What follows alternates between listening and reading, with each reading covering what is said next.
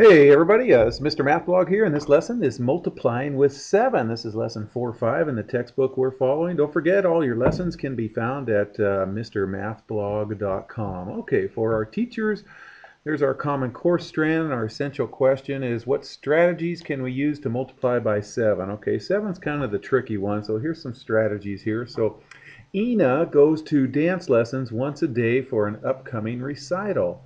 How many times will she go to dance lessons in 4 weeks? Okay, so we're going to be basically multiplying 7 times 4 here. So how often does Ina go to dance lessons? Well, she goes every day. And how many days are in 1 week? Well, there's 7 days in 1 week. So since she's doing it for 4 weeks, that's why we're multiplying 7 times 4. That'll tell us how many lessons she went to in 4 weeks.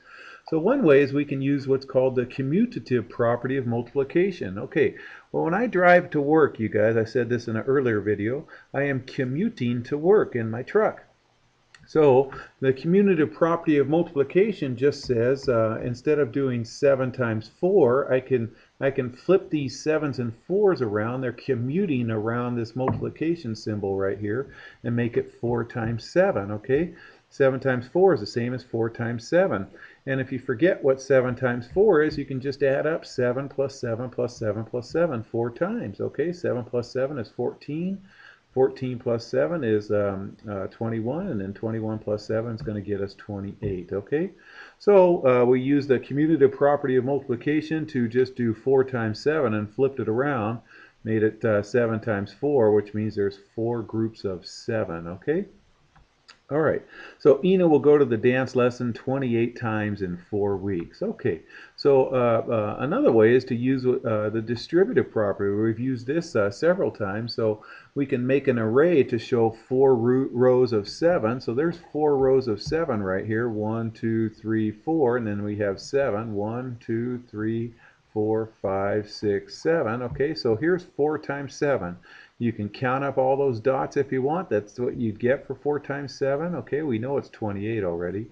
But what we can do is take that array right here and draw a line to break this into 2 smaller arrays for facts that we may know. So if we drew a line, let's say right there, and made it 4 rows of 5 right here, and then 4 rows of 2.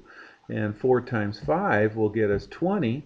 So we'll multiply the smaller arrays and then add those products. Okay, so 4 times 5 equals 20. 4 times 2 equals 8. Okay, so 4 times 7 is the same as 4 times 5 plus 2. Here's my 5 plus 2 right here. So I'm doing this 4 by 5 plus this 4 by 2 right here.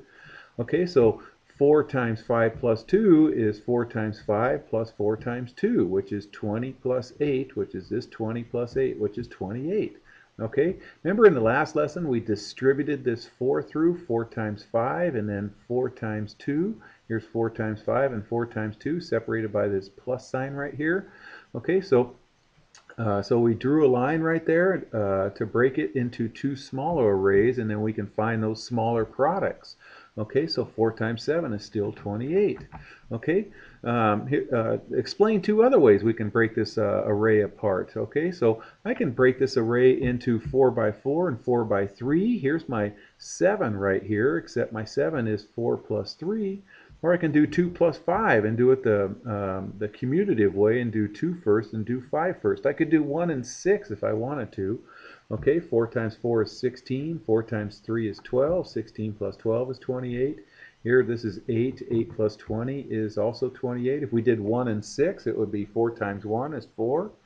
4 times 6 is 24. 4 plus 24 is 28. So there's all kinds of ways you can break that up. Okay.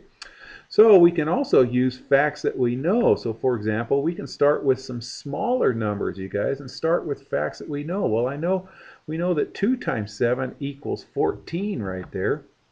All right, so we can do 3 times 7 by adding another group of 7.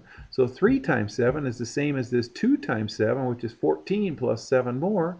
14 plus 7 more is going to get us 21. And since we want to go to 4 times 7, and this is 3 times 7, which is 21, just add another group of 7 on there. So 4 times 7 is the same as 3 times 7, which is 21, plus 7 more, which is 28. Okay, and either way, we're going to get 4 times 7 is 28. You can do this with 5 times 7 or 6 times 7. You can do all these methods with all of that. Okay, so just some fancy ways to break up the sevens and make your problems a little bit easier. Okay, you guys, take care.